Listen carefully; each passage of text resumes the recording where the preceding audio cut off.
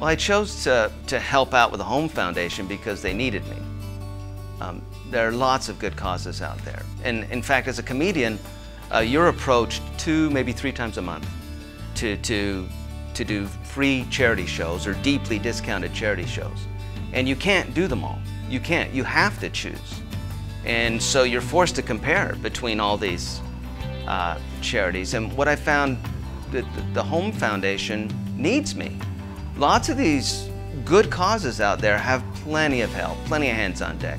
We all agree that breast cancer is something we should fight, but there's a race somewhere every weekend, a bake sale. The entire NFL wears pink to make us aware of this problem. I can't really add to the visibility.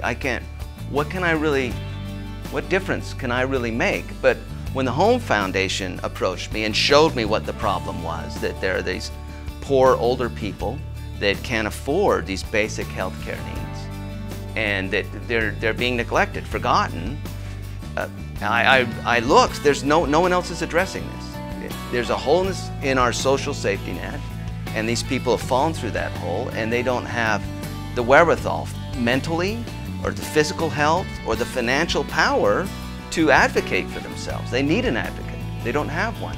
This problem, like the people, is neglected, forgotten. It's like invisible. And so it needs to be seen, and it needs to be addressed. Not only the hole in the safety net, there's a lot of people say, well, the government should take care of that. Well, you're going to be waiting a long time for that hole to get fixed, because no one's even letting them know it's there. So the Home Foundation is taking care of the people who need the help, and maybe it can also give visibility to the fact that there's a problem in the healthcare system, that the older people are going without health care. So they need me. The reason I do comedy shows is because I think it's the best way I can help. It's the way that I can give the most to the cause. Normally when I'm doing stand-up comedy, it's in a nightclub or a bar, and it's fun. It's kind of a party atmosphere, but it's the kind of atmosphere that happens when you're doing comedy for a cause. It's a whole different atmosphere, and it just feels good. It feels good to help in a different way, not in a fun way, but more. There's a joy factor to it.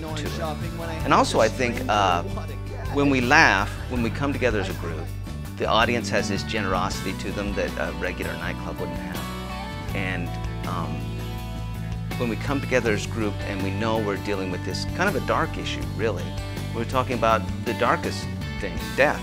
But when you laugh at these things, when you laugh about or with or around them, I think you transcend it. I think comedy is a perfect way to, I think we recapture our dignity when we laugh in the face of these problems.